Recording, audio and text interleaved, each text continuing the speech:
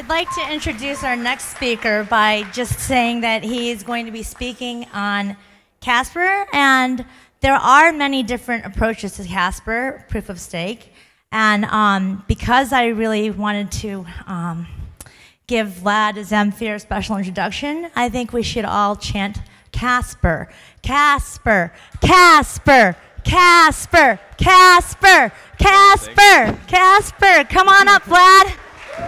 Woo! Super dumb. Okay, great. I'm mic'd up already. White clicker. All right. Let's just test the clicker. Great. All right. All right. Are we ready to go? Time's rolling. Okay, time to go. So I'm going to present to you basically my research on correct by construction Casper, which I've done over the last few months with a lot of help and kind of guidance from Greg Meredith. I can't see him right now with all the glaring lights, but I thought I'd give him a shout out right away. So I'm going to cover some background knowledge about consensus protocols, and then I'm going to talk about and cover my research for Casper, and then I'll kind of relate it to the previous literature and talk about future work. So there's a lot to get through. I'm going to do it really fast. Here's my little, there's a table of contents. Who cares, right? So what are consensus protocols? Consensus protocols basically are something that nodes use to make the same decision about something. This is like the kind of traditional definition of consensus protocols that really has this concept of decision as at its core. And a consensus and having consensus basically means that we have the protocol in a state where all of the protocol following nodes are guaranteed to make the same decision. And basically, these protocol following nodes are, the protocol is called safe if when they make a decision, they will always make the same decision. It's called live if it's definitely the case that they will make a decision eventually in some kind of finite amount of time. You can guarantee, prove that they will make a decision.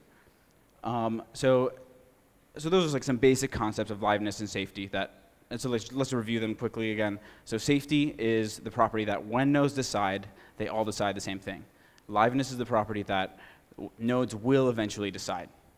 Asynchronous networks are basically this topic in consensus protocols that is not really related to asynchronous calls and asynchronous computing. It just has to do with the fact that we don't have timing assumptions on the network, which basically means that communications can arrive in any causally consistent order. Any order where if a message B that is causally is caused by message A can't arrive before message A. That's the only kind of ordering that's imposed on network messages is the ordering that's imposed by the causation of the protocol state updates.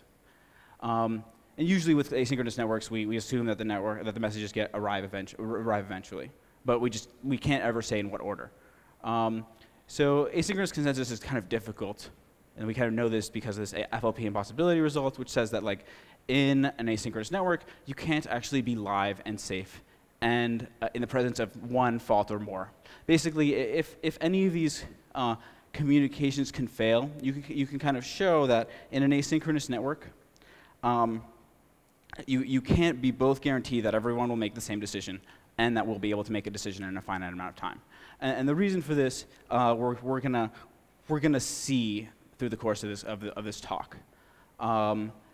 But this kind of gets at the point that asynchronous consensus is really challenging because the lack of network assumptions makes it really hard for us to justify why the protocol would move forward from a state where we don't know what to decide to a state where we would know how to decide. There needs to be some messages that flow for that to happen, but if some messages might not actually make it, then we can show that actually we can't prove that there's a guarantee that in a finite amount of time this kind of decision will be made safely. And now we can just talk a little bit about Byzantine faults. You've probably heard of Byzantine fault tolerance. It's all the rage these days. Basically, normally what we say is that any node that isn't following the protocol is Byzantine. And we normally also say that nodes behave in arbitrary ways. we also have results that basically kind of also say that this is kind of hard stuff. Like there's like limits to what can be done. Normally, there's like 2 results. One of them is that in an asynchronous network, you can't have more than a third Byzantine fault tolerance, and in a you know, where you have like safety, right? Where we have this property that if nodes decide, they will all decide the same thing. And we have a similar result for synchronous networks where like you can't tolerate half the nodes being faulty, and also have all the nodes that are following the protocol be guaranteed to make the same decision. So I'm kind of just asking you to like accept this at this point because we've got to go and get through the rest of the presentation. So now I'm going to describe basically this like correct by construction approach that I've been taking for my Casper research, especially in the last couple of months. Basically, there's like an outline, and then I'm going to describe my data structures and give some definitions, and then give the correct by construction binary decision thing. One thing I should have mentioned at the top of the talk is that like the title of my talk is like slightly different than advertised. So what I'm really going to be presenting is a correct by construction asynchronous Casper consensus protocol that agrees on a bit. So like it agrees on like 0 or 1, and it's going to be Byzantine fault tolerant and correct by construction. So no network assumptions. We can tolerate like Byzantine behavior, but we only agree on a bit, and still I think that's worth presenting. So basically, so here's kind of the approach that I'm taking.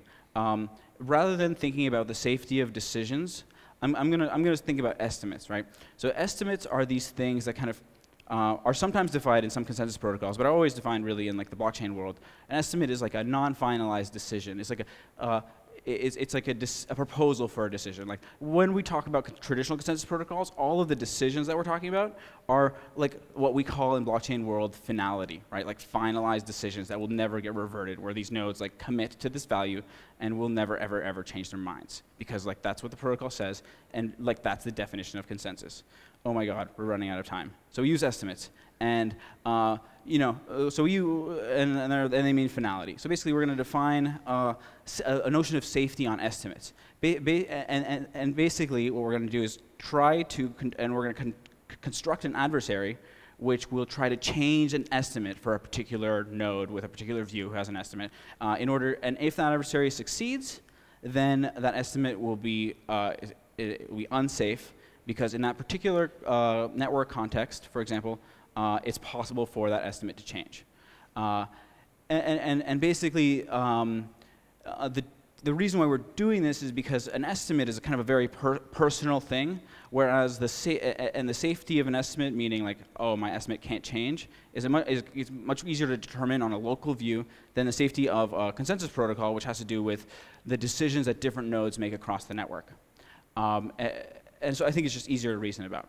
So, and if we have this result, which I'm going to show that we do, or I'll show somewhere that we do, even if I don't show you today, that if nodes calculate that their estimates are safe, then they both will have the same estimate. And this is actually going to guarantee our correct decision rule. Basically, nodes are going to calculate if their estimate is safe, and if it's safe, then they can decide. And that's going to be like the correct by construction approach, where the decisions are all going to be the same, i.e. we're going to have safety, because the only time when people are going to decide is after they've run this ideal adversary and saw that their estimate can't be changed. And if like my estimate can't be changed, then it's cool for me to make this decision because I know that it'll be fine. So now let's go into like the real like kind of formal model and like the technical, the more technical part of the talk. So basically, this is the main data structure that we're going to be dealing with. These bets they have 3 things: an estimate, a justification, and a sender. The estimate is basically a bit in this case because we're just doing binary consensus. The justification is a set of bets or the empty set, and the sender is like a validator. So validators are in some fixed set. They have weights. The weights have this tie-breaking property, which means that any 2 subsets of the validators have different weights, so that like I don't get ties, because ties are an annoying edge case. So we have this other data structure called a view, and a view is just a set of bets. So we have bets, which have estimates, justifications, which are sets of bets, and senders. We have weights on the validators, names for the validators, and views. And these are all of the data structures that we will use to define everything that I'm going to talk about for the course of this talk, and that everything that's defined in the correct by construction approach.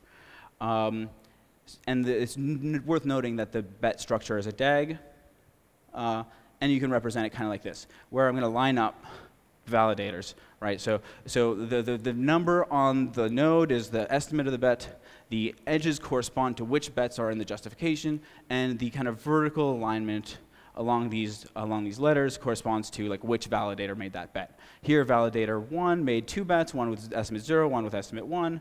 Validator 2 similarly, and they've got all these justifications pointing everywhere. It's great. So now we're going to start going some definitions, where we're just going to define a whole bunch of stuff that we're used to talking about sometimes. Sometimes there could be new stuff in terms of like this data structure that we just have, that I just defined, and which basically is like the model that everything is going to sit on. A bet is a dependency of another bet if it's in the justification or if it's in the dependency of anything in the justification. It's a recursive definition, but there's a really pretty picture. The red bet is in the dependency of the blue bets, basically because it is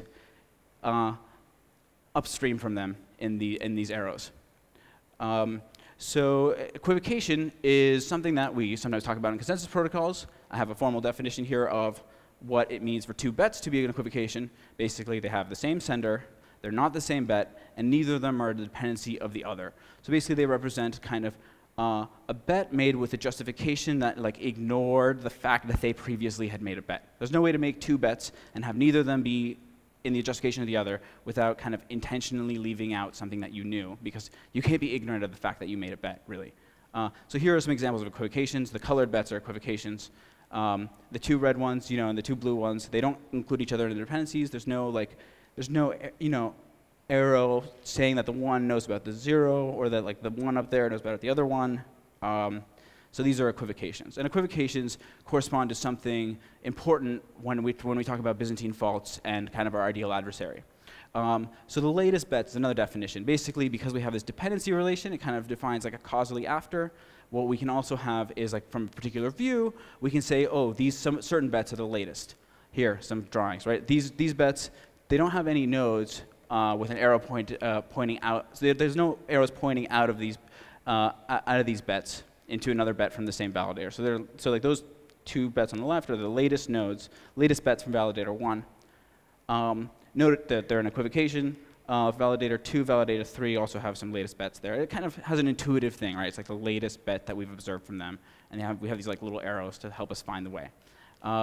So a bet is invalid if the estimate of the bet is not the maximum weight estimate given the view in their justification. So the justification is a set of bets, it's got a view, and it's got some latest bets in there, and you can weight. Every validator has a weight, every validator has a latest bet, and I'm going to say, okay, look, if these validators have an estimate 1 and the latest bet, those validators have an estimate 0, but these ones have more weight, then like my bet, having all that stuff in its justification, would only be valid if my estimate was 1. Basically, we're running like a majority kind of election here when we have only the only valid bets around. People are always going to choose the maximum weight estimates. So then we have this definition of Byzantine validator. So this is something where normally people would define Byzantine validator, oh, it doesn't follow the protocol. But here what we're going to do is our goal is to define everything in terms of the data structure that we set out initially, right? We haven't even said what the protocol is exactly, so it's saying that it's not part of the protocol doesn't really make sense, and we want to make it correct by construction Byzantine fault tolerant, so we can't really use the definition of, oh, if you're not following the protocol, then you're Byzantine, because we haven't even constructed the protocol yet, right? So what we're going to say is that nodes are Byzantine if they either produce an invalid bet or equivocate. And this is great because in terms of our little data structure, then like either you're like a sequential node that's always producing valid bets, or you've done some craziness and you're lying, basically you're like telling some node one thing, telling another node the other thing, or you're producing invalid bets. And those are something we can identify in our bet structure and is like bad, right? I lied about my definitions of invalid earlier. You actually have to exclude the Byzantine nodes in your calculation here. So like, if a node has 2 latest bets, you just like drop their weight to 0. If a node made an invalid bet, you drop their weight to 0. Here are some invalid bets. They're just like not majority estimates given the weights that were observed below. I'm just going to power through because we've got a lot to cover. So basically, an estimate is safe in a view. Basically, if there is no possible future of the view, which means like additions of bets to that view, where the estimate is changed in a particular context. In this case, we're just talking about an asynchronous network. So an estimate is safe in an asynchronous network if no matter what valid bets you added, no matter what communications occur, the majority estimate just won't change. So all possible futures of this state of the protocol in just only asynchronous conditions, i.e. like any causally consistent sequence of message passing is cool. The estimate is the same, or there is no possible future where the estimate is different, then it's safe. But this is kind of not a constructive definition, so that won't do for our correct by construction kind of thing. What we need to do instead is calculate safety by producing this adversary that tries to kind of make the network condition happen that changes the estimate. So here's an example of an adversary that like shows this bet from validator 3 to validator 2 in order to induce validator 2 to produce a new bet, because now validator 2 sees a different max weight estimate, and that changes the overall max weight estimate that we see from the view as a whole. So like that first view is like not safe. And basically, we have a slight issue when we're trying to calculate this adversary because we have side effects. So what we're going to do is actually have a lower bound and ignore the side effects, basically because the side effects, if they help the attacker can go with, and if they don't, the attacker will ignore. So this attacker is kind of stronger than normal. So if this attacker fails, then definitely your thing is safe. So basically, the way that to do the construction for the ideal attacker for an asynchronous network is basically to only allow bets that have don't have the victim estimate in there to travel, and only allow bets that don't have the victim estimate in there to be made. So the adversary just like stops all bets that disagree with his estimate from traveling across the network, and like that's the kind of ideal network adversary for an asynchronous network. And then the decision rule in the asynchronous network is, oh, once I calculate that my estimate can't change under this ideal adversary, I decide. And that's correct by construction because there's no way for two nodes in the same in the network to disagree about whether there's a possible future of that network where they have different estimates. Because they're both modeling this asynchronous network. It's a little bit of a subtle argument, basically, because if they have different estimate, then one of them has to be later than the other, which meant that the first one has to have a possible future that changes one of the estimates to the other. But we're really running out of time. So with equivocation, we also do this thing where only the bets with the wrong estimate fly around, but you also get some additional flexibility about where you can add bets, because you don't have to only add them on the end, the latest bets, right? You can add bets anywhere, because like equivocating validators are crazy. They just add bets wherever, right? But it's like the same type of idea where like if we're safe in that equivocating environment, then like we decide, okay, we can stop, and it's like a correct by construction decision function of like when to stop participating in the consensus, i.e. when to make this final decision, right? So this is very related to like finality and that whole discussion, right? So I'm going to try to quickly relate this to existing research. Basically, the only stuff that I've talked about here has been ex post kind of safety measure, where we don't actually we didn't talk about liveness at all. And so we don't violate FLP impossibility at all. We have byzantine-fault tolerance and safety and asynchronicity. We don't have liveness. That's great. And basically, we can see why we don't have liveness, because like if we don't have safety at a particular point, then we cannot prove that we will advance to a point where we do have safety in the context of this adversary, because that adversary, by the virtue of the fact that we said we don't have safety, is able to change our estimate, and therefore we can't actually become safe from a position where we aren't safe in a way that's provable. And so like we haven't violated FLP at all. So basically, it was cool that we did only this ex post measurement of safety rather than reasoning about liveness at all, because that's normally not usually what happens.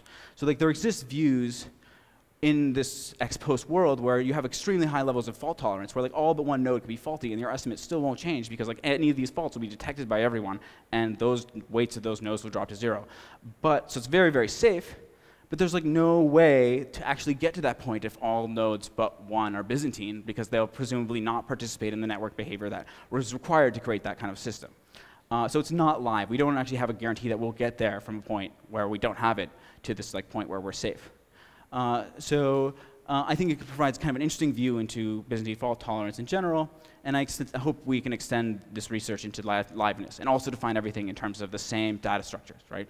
Because these bets being passed around really do basically map exactly onto the kinds of restraints on the network that we normally have. So we have a whole bunch of future work, right? So what I just said, liveness. I want to make a conservative attacker that minimizes the amount of equivocation that needs to happen by weight. This will improve the computational complexity of stopping in a Byzantine-fault context. We need to move from consensus on a bit to consensus on the EVM. We need to do validator rotation. We need to add economics, so we can run it in public. And we need to do complexity and performance optimization, and basically, improve the theory, the specification, the documentation, the implementation. By the way, I do have an implementation of the correct by construction thing. I mean, mostly I have the ideal adversary implemented in Python for equivocating faults. So that's cool in an asynchronous network. My time is almost up, and my slides are done. Thanks for listening. Excellent. Thank you, Vlad. Good job.